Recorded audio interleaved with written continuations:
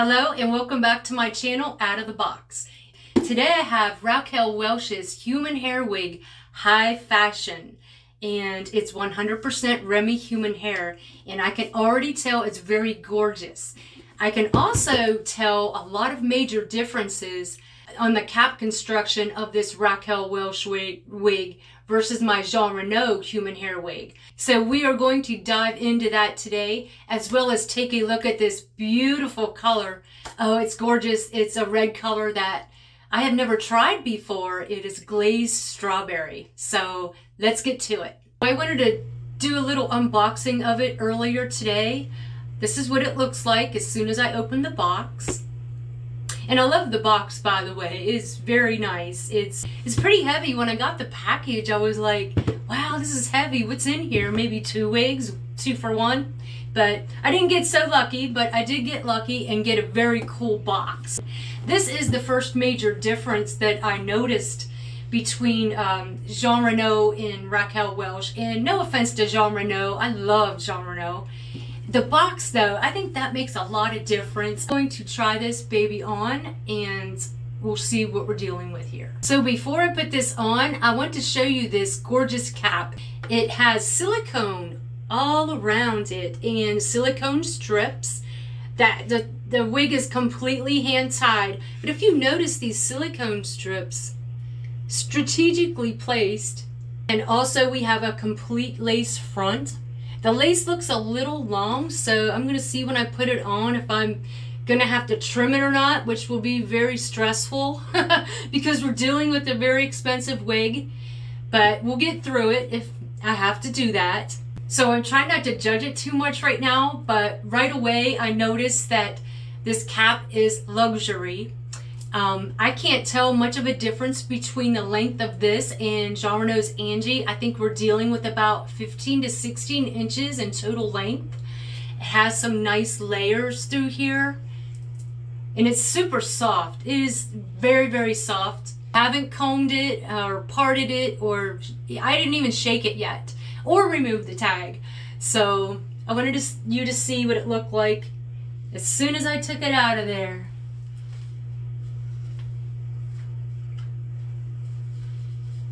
So first things first, I wanted to show you this lace front. You can see how long it is. I'm definitely going to have to trim this, and I'm very nervous about it. It is still a pretty obvious line. So I just put this on my head and I tried to part it in a few different places. It really feels like it wants to be parted down the middle. I'm not sure if I'll keep it that way. But I was really happy to see these nice waves that it has. I guess I'm just not that seasoned in human hair wigs. They probably all come like this. So that's pretty cool. I'm going to take a little bit of the Beauty Mark Velvet Spray Gel and just kind of scrunch up these waves a little bit. And this stuff is so thick, I like to spray a little bit in my hands and just run it down and then scrunch it up. And it smells so good. So just kind of bring some of these waves out, more defined. You can also straighten this wig or do anything that you would normally do with your human hair because it's totally safe. Just make sure your tools aren't too hot. I usually keep mine about 310 degrees. That seems to be pretty safe. There goes Jinx, he says hello. And I know I'm jumping around a little on this video, but I was getting ready to trim the lace front when I realized that it goes all the way to the ear taps. So we got a lot of lace here to trim. You can see how long it is. So I'm a little nervous about this, but what I learned about when I trim lace fronts is to just take your time and go little by little. So I just trimmed the lace back a little bit, and that was very stressful because I had to go ear to ear and I had to take the wig off of my head to do some of that because it was just too hard to see, and it was too hard to see in my hand as well. So if anything so far, that was kind of a negative because I don't like to trim lace fronts that much. I just don't like to mess them up or introducing a possibility of it fraying or anything. So I was very careful. And as I wear it today and the day goes on, I'll be able to look and see spots that I probably need to fix later. So the best way to know if a wig will work for you, I think, is wearing it out into the world. So that's what I'm going to do. I'm going to wear it up to the grocery store and just see how it feels on my head, see if there's any slippage, or if the wind blows, does it want to blow off? You know, all those questions that we have when we first wear a wig out. But that's the best way to know that if a style will work for you, is wear it out somewhere. Maybe wear it in front of somebody that sees you all the time. Maybe they will say, hey, I love that hairstyle. You just never know. Try to get some feedback, maybe a little bit, and see how it feels. So that's what I'm going to do right now. I'll be back later with an update on high fashion. I feel like I need to be wearing something like extravagant right now with such an extravagant name for a wig, but I'm just me wearing high fashion, and I will check in with you later.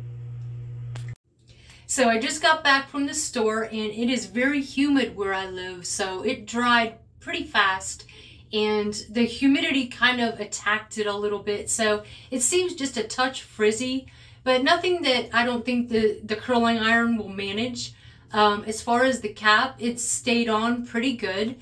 It wasn't completely comfortable with my glasses though, I think because these ear tabs come all the way down. So this is superb coverage with this wig, but it's a little tricky fitting those sunglasses in there, but it can be done for sure. So what I'm going to do now is I'm going to take my curling iron to it and just add a little bit of more of a polished look to it, just to combat that frizziness just a touch. And I'm going to take this all the way around. So I went ahead and I added some big waves to it, and immediately it looked like it was in better condition. So just taking a curling iron to it, or maybe a straightener, which I think would be beautiful with this style, will make it look more polished. So this is definitely more of a polished look than I had before. This is definitely glam, and I do like it. How it compares to my John Renault Angie. Okay, I took a video of it in the car earlier, and I'm going to put a video of Angie right beside it so you can see how similar these two styles are.